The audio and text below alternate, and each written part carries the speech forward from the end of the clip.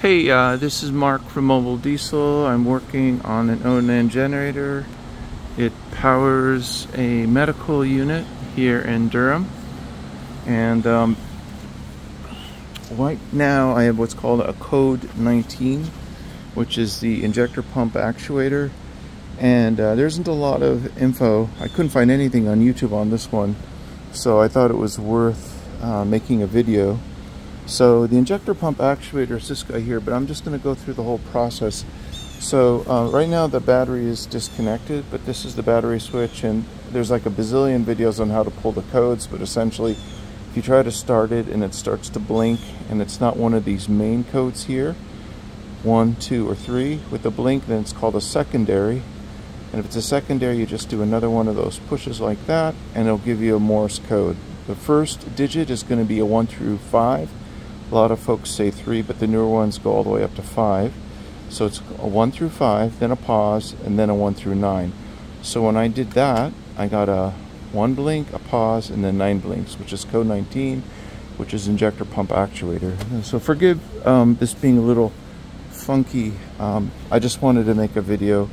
The battery's disconnected now, so I'm not gonna, and I'm only using one hand, so I'm just gonna go through the motion. So anyway, the flow chart says first you got to check the actual actuator itself. So instead of a cutoff solenoid, which is on and off for the injector pump, you need to be able to actuate how much of a stroke the pump uses depending on the electrical load.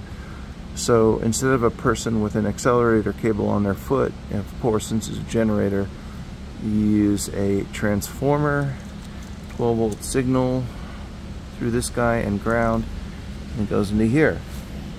So the first test is to make sure the actuator is good. So you've put an ohm meter between male spade 1 and male spade 2. You're supposed to get anywhere from 1.7 to 12.8 ohms. I'm getting 2 ohms, so this guy's a pass. This spring is in place.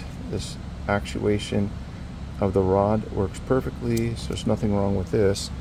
And then they want you to check one of these guys is a 12-volt wire. This guy here, I'm sorry, this is the ground wire in red, don't ask me why, but it's a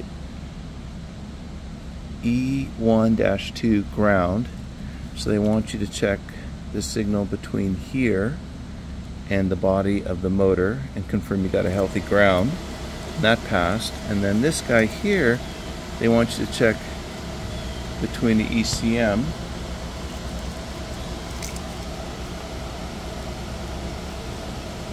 this comes out of the ECM. It's a P1-1, E1-1. On the flow chart they call it a P1-1, but it's both. So you check between here and the control panel, which is the gray plug, not the black plug.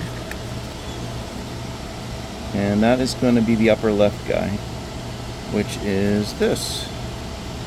And they say if you don't get healthy resistance like 0.01 ohms, then change the harness. It's never this. But anyways, upper left, if you're looking at the back of it, it's a P1-E1. Same as before. P1-1, E1-1. So that's connected to the blue wire here. That was a pass. And then here you've got these 2 fuses, right? And they're feeding the computer. You've got a total of 3. The larger one, the 25 ampere, over here is for the battery charger, but these 2 feed the ECM for signals for glow plug, and the other one is for everything else.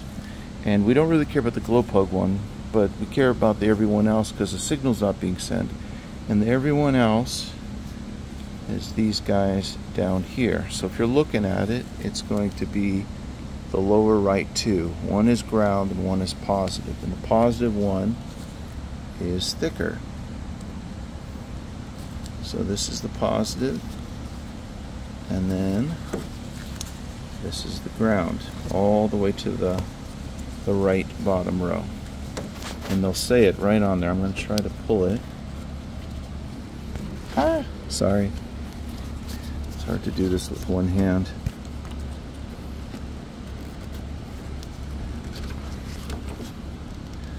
So you have a P1-7 ground. That's been checked. That's passed. And then you got a battery. The thick guy right here. It'll say it also on the Cummins flow chart, but it's a P1-8 F1. The chart, I just put the code on Google and it gave me a free PDF directly from the Cummins website.